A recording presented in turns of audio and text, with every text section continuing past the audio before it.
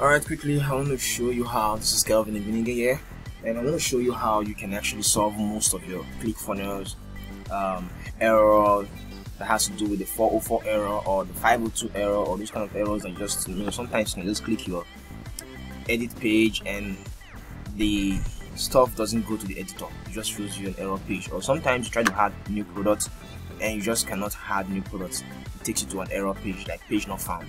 You keep wondering what's the issue. The first thing you can do, there are actually like two things you can actually do to actually solve this problem quickly.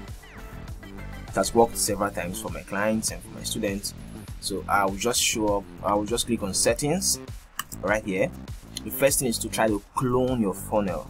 You clone it, that means you make a copy of it, so that actually solves a whole lot of issues. You kind of, it's more like refreshing it, So, and how do you clone your funnel? You just click on settings right here and ensure that you're cloning the right funnel. You come here and click on clone funnel.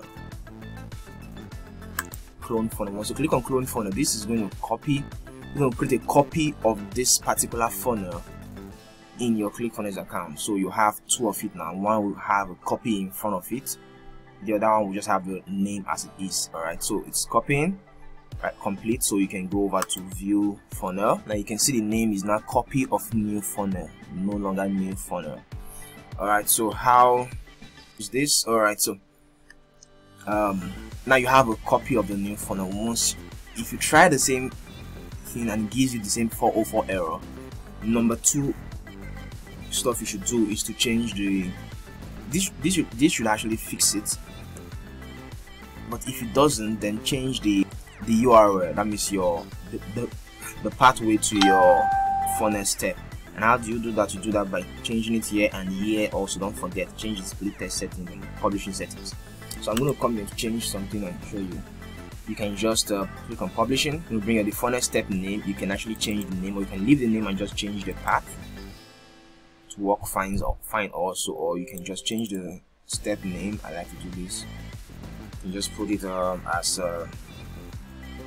order now, in case you want to keep the same name, but just change that.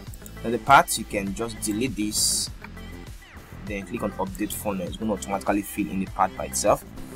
You see order now. Then you come over to this page settings right here, edit, click on the settings button, then okay, the same thing, just type order now. Wipe this off and just update page. It's going to change the link now to order now. Once you make these two changes, you are certain that you will actually not meet your 404 error or your 502 error, or all of these errors you're actually having. So try this and let me know what you think. If it doesn't work, also let me know, so I will be able to tell you what else to try. Alright, thank you.